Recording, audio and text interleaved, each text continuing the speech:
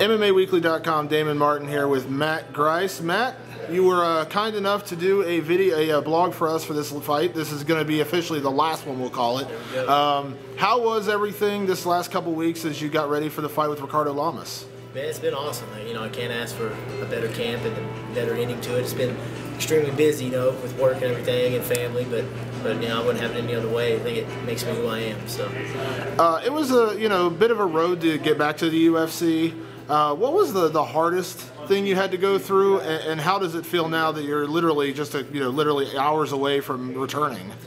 Probably, my last fight, I lost in the UFC, and then after that I had to have surgery because I broke my wrist about a month before the fight, and just going through that whole thing with getting cut and having that surgery and being out for 6 more months, just made me kind of think, if I'm going to do this, I need to put everything I have into it and do things right. I think that kind of just remotivated me, and then I have a new daughter and everything, and got 2 little girls, and just I want to make a better life for them. So I was just kind of put my focus back on fighting and doing that and trying to better for my family and everything.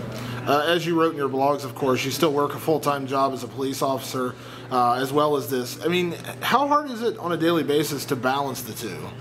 Yeah, it's tricky. It's real tricky. But now that, like I said, I'm on a new work schedule, it works out so much better. Like last time I was with the UFC, I was working, from 4 in the afternoon till 2 in the morning, and it just, it's killer trying to find workout partners and all that. Now I don't go to work till 9:30 at night, and it really frees up. I can train when I get off work at 7:30 in the morning, and I can also train in the evenings before I go to work, and it just allows me all day to rest and sleep and stuff like that. So it just works out perfect. This is going to be your first fight in the UFC at 145. You were, maybe a bit undersized at lightweight. Do you feel like you probably should have been a featherweight all along? Oh, 100%. That's definitely the weight class for me. I wrestled at 49 in college. At 55, I was carrying around some fat, and I'd walk around anywhere from 65 to 70, but that was pretty heavy. And now 45 is the perfect weight class for me. I've cut my weight right, and I feel great. We know Ricardo Lamas, tough guy from the WEC, fellow wrestler. Sometimes it's hard to pinpoint when 2 wrestlers fight each other. How do you see this fight going?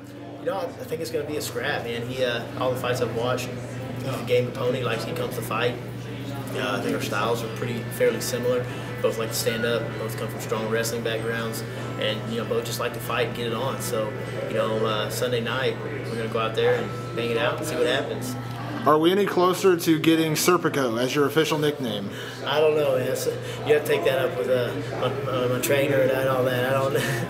It's very clever, though. the fighting cop, I'm telling you, it's perfect. I like it. Matt, anything to say to your fans?